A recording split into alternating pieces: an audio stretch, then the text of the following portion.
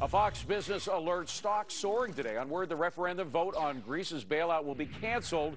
Now, this averted a crisis for now, not just over there, but here as well. So why? We are joined by Tom Belesis. He is of John Thomas Financial. Tom, why should we care about this at all? There's a lot of reasons. I don't think most average Americans understand the depth of the Greek crisis. I also don't think they realize that it can affect them here, David, personally. I mean, our stock markets will get affected from any negative news that comes out of the crisis in Greece or in the European aspect. So some Americans, if not a lot of Americans, will see a hit on their 401k accounts, unfortunately, or any of the other investment accounts. Well, we've seen MF Global, John Corsine's group. We just talked to Charlie Gasparino about that. According to Charlie, it's been kind of contained to this one fund, the MF Global Fund.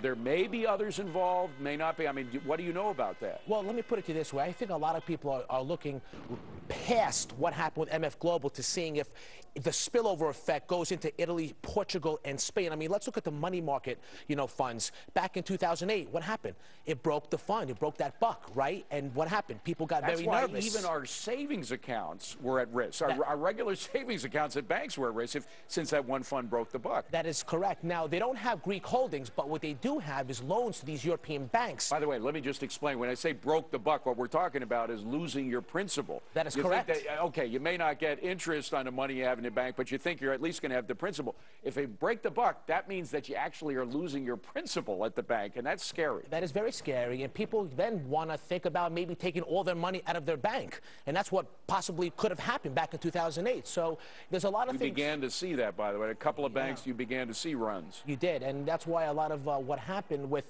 Washington coming to the aid of these banks to, restore confidence made people now sit back and say, okay, you know what? Maybe confidence is coming back into the system, and that's why that didn't happen. Now, we don't want to start a panic here and start a run in a bank. The fact of the matter is our banks are much better capitalized now than they were in 2008. So the chance, even if things deteriorate further over in Europe, if what we see in Greece spills over into Italy and Spain and Portugal and the rest, it may affect their banks badly. They may see some runs, and of course we have branches of their banks like HSBC, but most of our banks are better capitalized. They're much better capitalized. Unfortunately, you may have a situation where the U.S. banks have to pump money into these European banks, because if those banks freeze up, it could be a very big disaster that happens all over Europe. You're saying that we take our money after we have just spent 3 years killing ourselves to recapitalize, we spend some of that cash over there? Unfortunately, if the European banks have problems with their lenders and they can't get money, who's going to have to come to save them? The U.S.?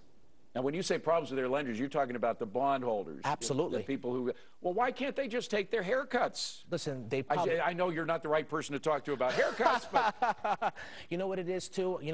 Ultimately, listen, the ECB guarantees the loans, but if there's a freeze and a panic that hits the system and there's no confidence, everything dries up. No one wants to put up any money. So where are they going to come to? The U.S. for the money. Unfortunately, that may happen. It's highly unlikely, but there's a possibility. You know what people forget is even when things are at their worst, there are investors willing to invest in some of these very, very down funds, like a Greek bond fund, right? That is correct. I mean, a lot of these banks, I mean, let's look at what happened. Would you buy into that, by the way? Would Not you buy a Greek yet, bond fund? but eventually it'll be a great opportunity to buy some of these Greek banks on the pullback. I mean, let's look what happened with Argentina and Brazil. Years ago, they went through the same thing. What happened?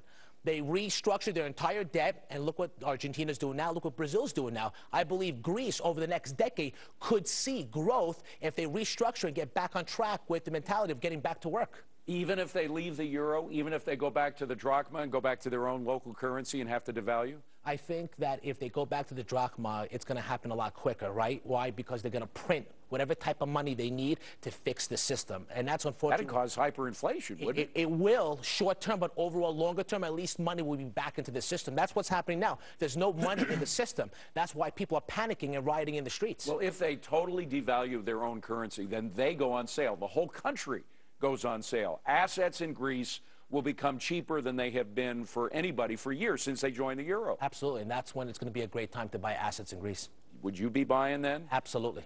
You would be? Yes. All right. What's your overall feeling about how this is going to resolve itself? I mean...